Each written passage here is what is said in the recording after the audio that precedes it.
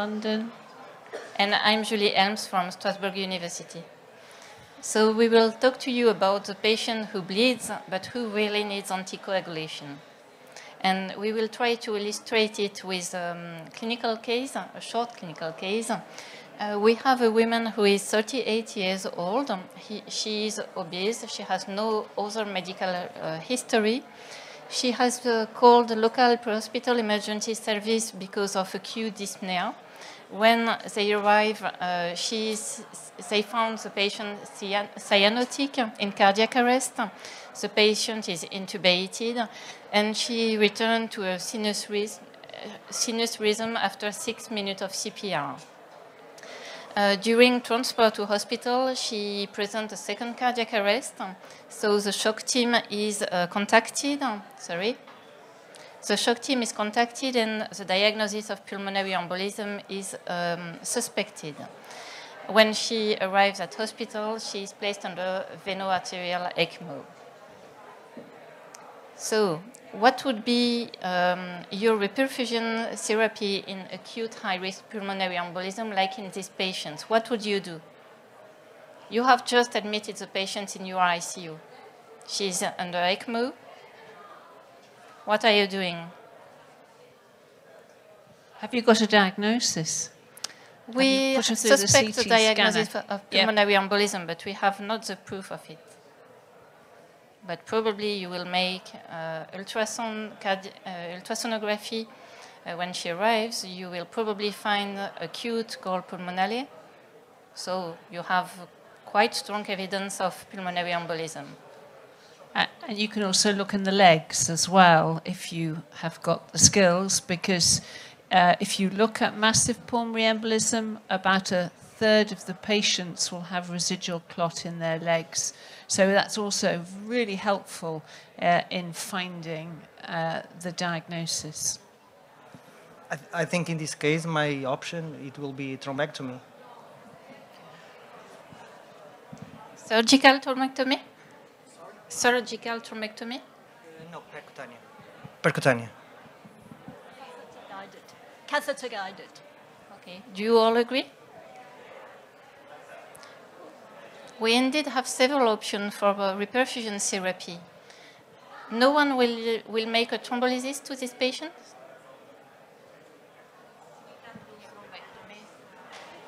We don't always have we can always do thrombectomy, so we would do thrombolysis in the acute phase. So I think most people would start, if they could, I would with also do a thrombolysis. Yep. And the question is what dose of TPA you'd go for.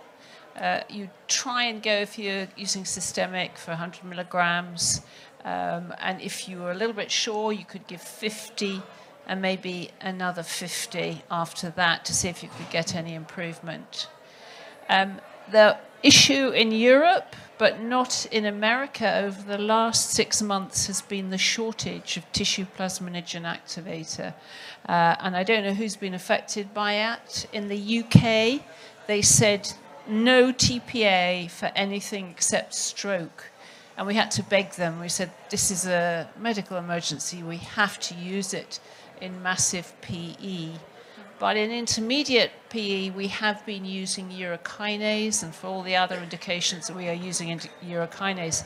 Is that true for many of you here? You've been using urokinase, and urokinase comes in little tiny ampules, and for a massive PE, you'd have to draw up 80 ampules. So that's not fast treatment. Is there a question? Can you use tenecteplase? Tenecteplase. Can you use tenecteplase? So you can. We tend to use alteplase. Tenecteplase has got a slightly different strength to it, so we tend to use alteplase. We have a second option, which is surgical embolectomy. Why don't you choose it in a patient who is on ECMO? She has an increased bleeding risk, so if we thrombolize this patient, she will probably bleed. Surgical embolectomy might be a good option. What do you think of it? So not everybody has got willing cardiac surgeons. It's my example. I don't don't have it in my hospital. I don't have it. No cardiac surgery. Yeah, probably throughout the surgery we can switch from peripheral veno-ECMO ECMO to central veno-arterial ECMO, if it's an option. Okay. Indeed, so it's an option, but we need to have cardiac surgery to do so. And the third option is catheter-directed thrombolysis or embolectomy. But here, we cannot always do it in every hospital. In my hospital, for example, we cannot do it.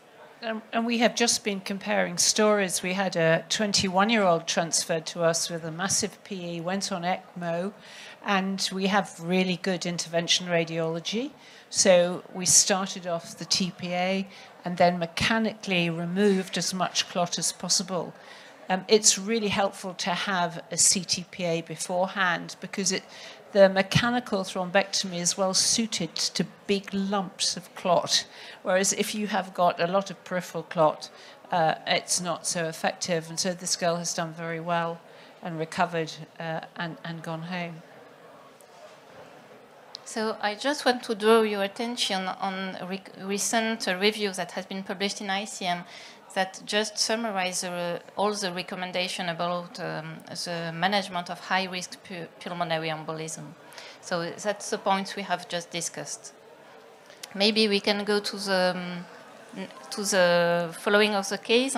On day 2, our patient has gastrointestinal bleeding, but also bleeding at site of cannula. She received fluids, she received transfusion. So what is your transfusion strategy in a patient who is bleeding on ECMO? What would you do?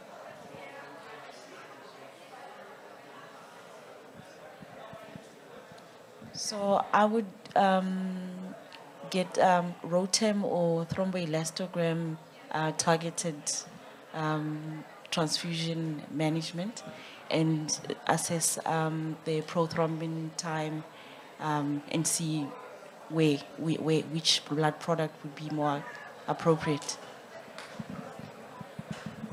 Thanks. We will answer to this question later. How will you monitor your hemostasis profile? But what will you give to your patients among all the products we have listed here?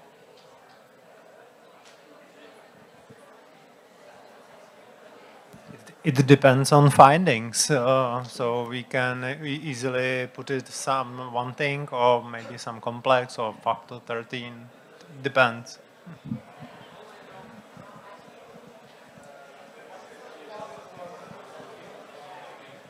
If there is a gastrointestinal bleeding, I would probably start with a endoscopy, gastrointestinal endoscopy, and see if something can be done. I would call the surgeons if they can make some sutures at the site of the insertion of the cannula, so and then I will think about what products I should give. That's very complicated indeed. Yes, but the nurse says that the patient is hypotensive, and the laboratory calls to tell that she has 6.0 gram per deciliter of hemoglobin. So we cannot really wait.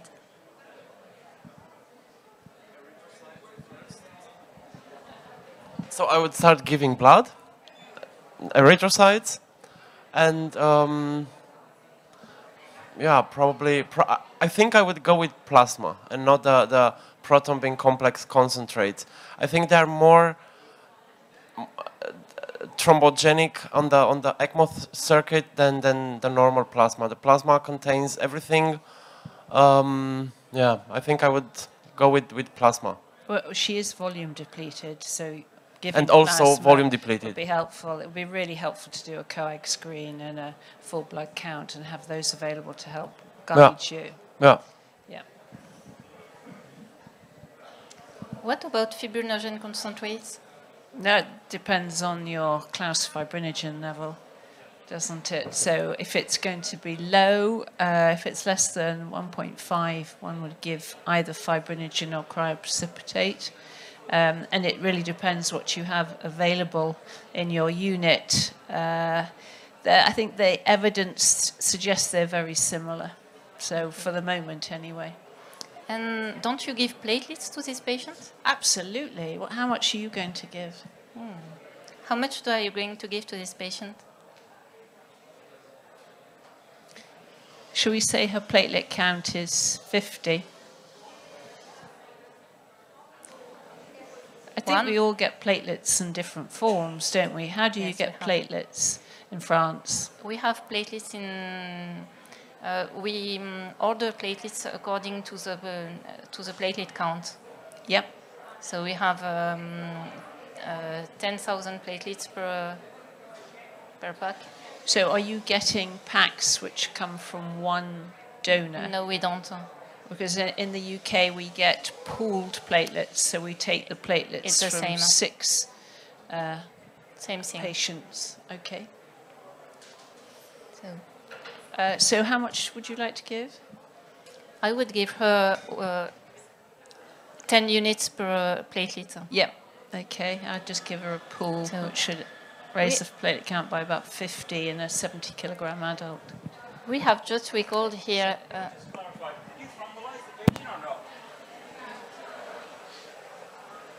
Just to clarify, did you thrombolize the patient or not? It wasn't clear to me. And did you anticoagulate afterwards or not? I think it depends on your hospital. If you are in a hospital where you have no cardiac surgery and no possibility to make embolectomy, local thrombolysis or embolectomy, you will probably do a systemic thrombolysis. The question is half dose or full dose.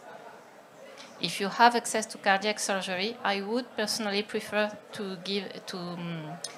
send the patients to the operating room to have a surgical embolectomy. And if you have the possibility, but it's not our case, for example, in Strasbourg, if you have the possibility to make local embolectomy or local thrombolysis, I would do this. So we would give...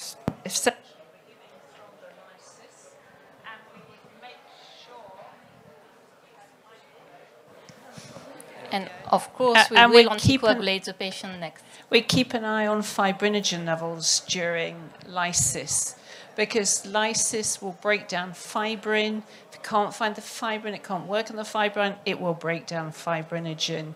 So you need to check fibrinogen levels regularly during thrombolysis.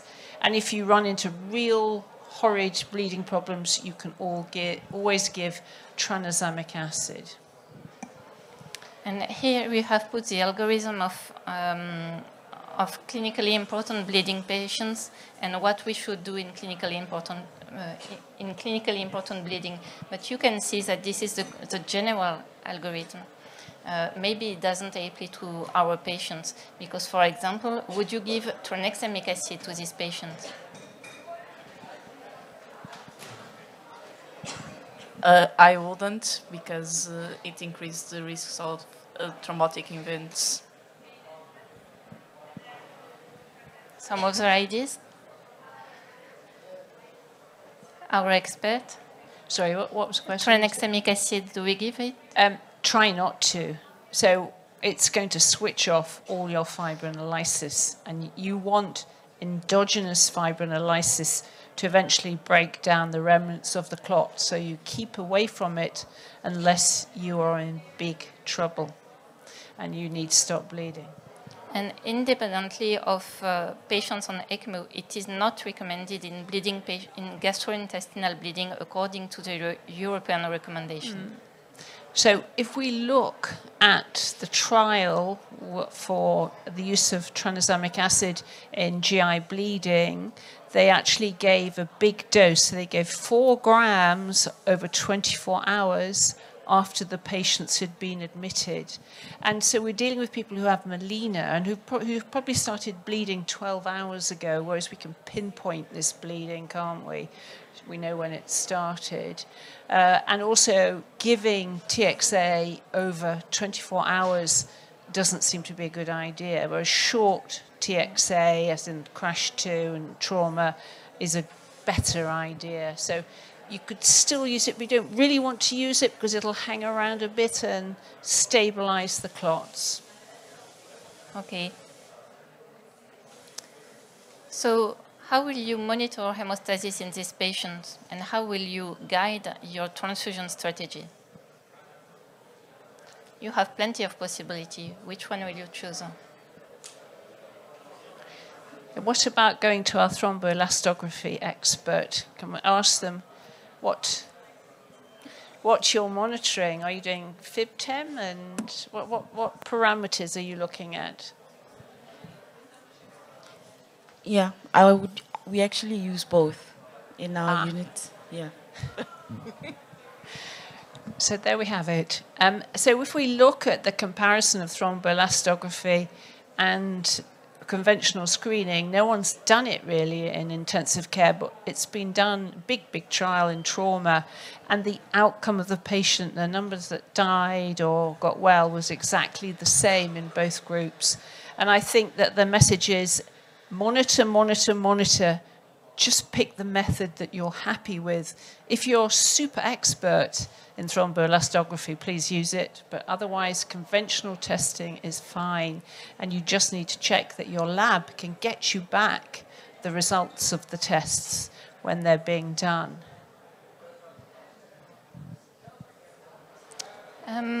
What will be your anticoagulation strategy in this patient? She's on ECMO and she's bleeding. What will you do? I'm helping you with some proposal. Sorry, can I go back to your last question about monitoring? So if you use, if you don't have viscoelastic assay, how do your lab monitor fibrinolysis state? We don't, do we? So you could ask for a regular D-dimer, but it's always telling you what's happened 24 hours ago. And then this lady will have enormously high D-dimers because she's had massive PE. And then you, I think, are overestimating how good thromboelastography is at picking up fibrinolysis.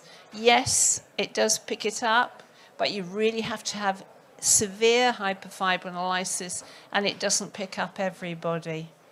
So it's exciting to see it, but it's not always reproducible, and it will miss some of those with hyperfibrinolysis, which is why you should always give TXA in trauma and not wait for a TEG.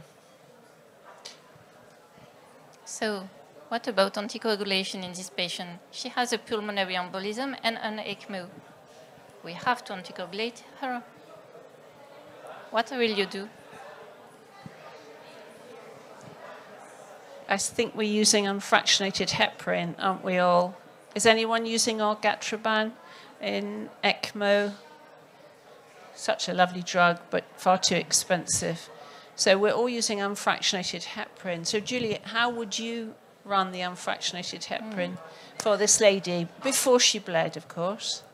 Before she bled, I would use indeed unfractionated heparin at therapeutic level, targeting an anti-10A level of 0.3 to 0.5 units.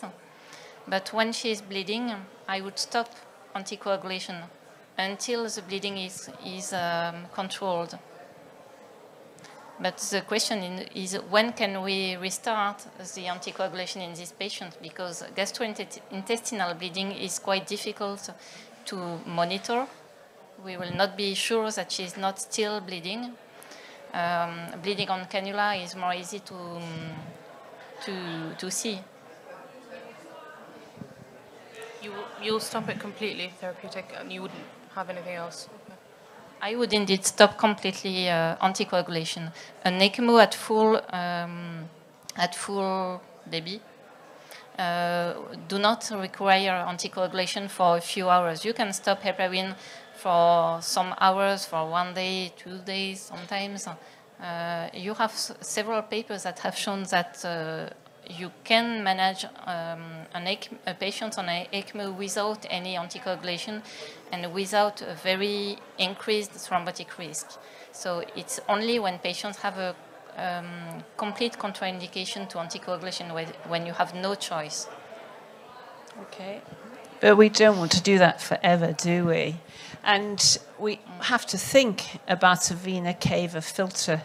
And I hate vena cava filters, but sometimes you have to use them. And if this lady has had an ultrasound of her legs. We've definitely got residual thrombus there. I'd want to put a vena cava filter in. I know you can get temporary ones. If we had to use one of the conventional ones, I'd pop it in and then we'll fix the date, take it out 10 days' time to make sure that it comes out, because long-standing vena cava filters are not much fun. And would you use mechanical prophylaxis? So this is what we were discussing before. This is... I have a problem imagining how to use the filter when the patient had a VA ECMO. Or where do you put it? The filter, the cava filter. Below the... Okay. So it's around the cannulas somehow. Yeah, okay. I haven't seen one in someone on ECMO. Has anyone? Have you? No? Never on ECMO. No? Okay. So a technically difficult one. Okay. So who uses graduated compression stockings? Are they... Do you go on your wards and everyone's got white legs with stockings on? Yes. Because us in the UK, we're on a mission to prove to you that stockings have no effect at all. So we've just done a study called the GAP study, and we randomized 3,000 moderate risk surgical patients, moderate VTE risk, to stocking versus no stocking, and they all got low molecular weight heparin. Surprisingly, there was no benefit at all from the stockings. Our National Institute of Health Research have just given us 3 million to look at low-risk surgical patients, and so we're cluster randomizing 20,000 low-risk surgical patients to stocking versus no stocking, because we believe they have virtually no benefit. And if you look at studies, the clot studies in stroke patients, they put high-risk stroke patients with a very immobile leg to stocking versus no stocking. They looked at the rates of DVT and VTE at 90 days, no difference between them, but those who wore the stockings had a high risk of side effects such as skin breaks, and one had an amputation. So stockings are not what they should be. I know we're used to using them, but the evidence base is just developing. So I wouldn't be using stockings, but I love intermittent pneumatic compression. Now, I know that the trial of pneumatic compression in intensive care patients showed little benefit, but outside of that trial, they are enormously benefit. So in the patients who had stroke, after they showed there was no benefit from stockings, they did a trial of intermittent pneumatic compression, and they significantly reduced the risk of pulmonary emboli, and it was nearly statistically significant that the patients at 6 months had a higher survival rate if they got intermittent pneumatic compression. So it works, and there's a lot of trials in surgery. So I would be using intermittent pneumatic compression, but not on the leg with the clot in, because it's asking for it to be moved on again, and you will be back to where we started from. So does anyone use intermittent pneumatic compression? I know it's not particularly favoured in intensive care, but that's just a waste of money. We spend 63 million in the UK on stockings every year, and we're on a mission to stop the spending of that money. And just a comment back to the vena cava filter. I think it's, in fact, I didn't understand your question before. I think it's possible only if you have a jugular cannula. Then you can put your filter, but not if you have femoral cannula. I think we cannot put a vena cava filter in this case.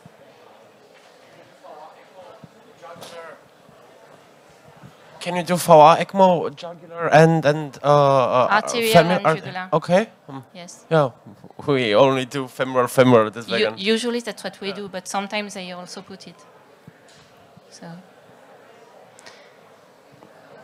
I have a question. Our patient is at day 3 on ECMO, and she has these lab results. She has an APTT above 150 seconds. She has an anti-factor 10A that cannot be measured, and the other parameters that you can see. What will you do?